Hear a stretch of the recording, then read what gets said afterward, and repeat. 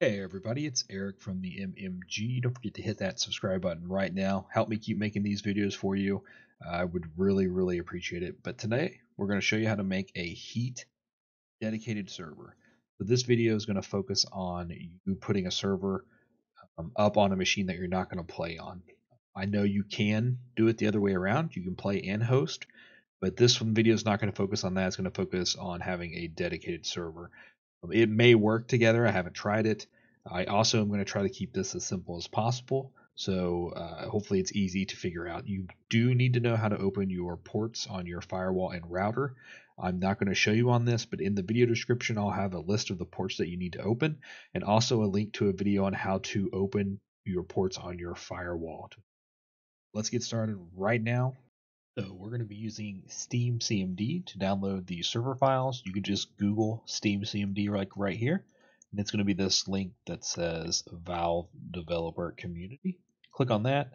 We're going to do a Windows right here. Click on the Windows, and then right here's the download link to download SteamCMD. Download that. You're going to want to unzip it, put it in its own folder if you've never done this before. If you already have SteamCMD, you don't have to download it again. Just run it. And also in the video description below, there's a detailed link to how to install SteamCMD if that wasn't enough help for you.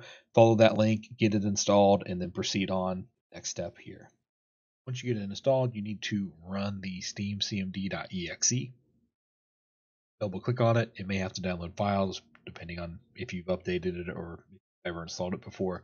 Once it finally stops at a prompt like this, you need to type in login space anonymous, just like that, and then enter.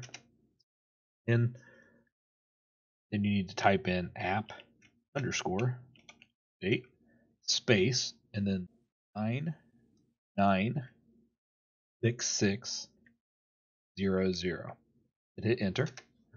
This is going to download the server files to your computer, your server here, and it may take a little bit depending on your internet connection.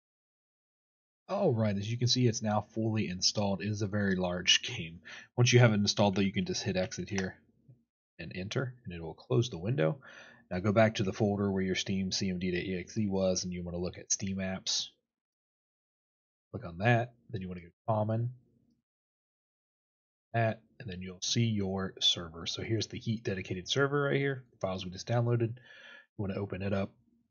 I do want to go back and mention that these server files by themselves are about 10.4 gigabytes. You do need to have that much room on your server. And there also is a server README file, text file right here you can open that kind of guides you through it. If you get a little bit lost in this tutorial, make sure you reference it.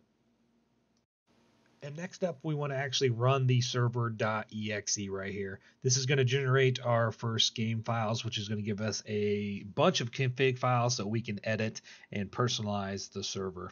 It's going to take a long time for it to actually load. Just be patient.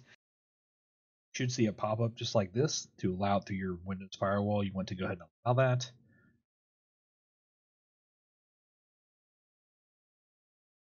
You type /help, you'll see a long list of commands that you can use on your server. Just do a type shutdown or /shutdown. When you're done, you want to save it. See, it'll do a save and then it will shut down the server. Once you get to this where it says Steam server has been shut down, console exited, it should shut itself down. The server's not completely down. Okay, so once you get that done and you shut it down for the first time, you're going to notice you have some new folders here. So this is where the game actually saved. Go into your save folder here, slot 1, and you can see all the files for it, that server. The main one we want to go into is the config folder now, because it is filled up with different files that you can edit. So server settings is going to be the main one that we're going to mess with today. I recommend that you open it with some kind of editor. It could be Notepad. I always recommend Notepad++. It's free. It's a really great text. And you can see all the server files that you can change. So if it is private, hides it from the lobby if it's true.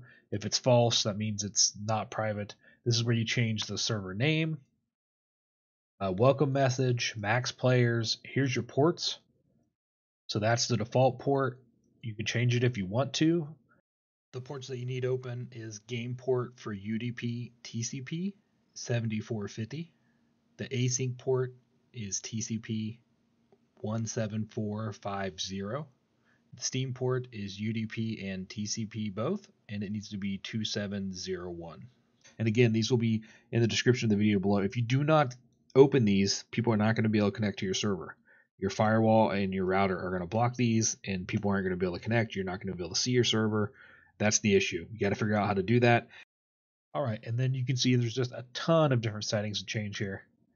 Go all through these and change them, and there's just all kinds of settings. They give you quite a bit.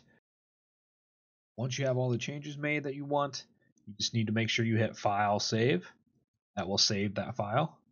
And when you go back out, you'll see there's a lot more configs you can edit too. You can do a whitelist if you want, permissions, all that stuff. I haven't messed with any of that. You can customize death messages, which is kind of cool. So there's a lot of customization you can do, but I haven't messed with any of that, so I'm not going to be able to help you. Just have to figure that out on. And if they have put out a new update for the game and you need to update the server, all you need to do is run through those first steps where you logged in anonymously and then typed in that app_update and then the number, and that will actually update all your server files for you. Then when you're ready to start the server again, you just run your server.exe. Any changes you made will take effect from that config file that you edited. And then if you have your ports open correctly, people should be able to see your server and join it. And have fun. So hopefully you'll enjoy Heat. It's a $5 game. I know people either love it or hate it, but it seems to be a game that a lot of people want to play and have their own server for. So hopefully this video helped you. Please do me a giant favor and hit that subscribe button. Help me out. So thanks for watching. Have yourself a great day, and hopefully you'll enjoy some Heat.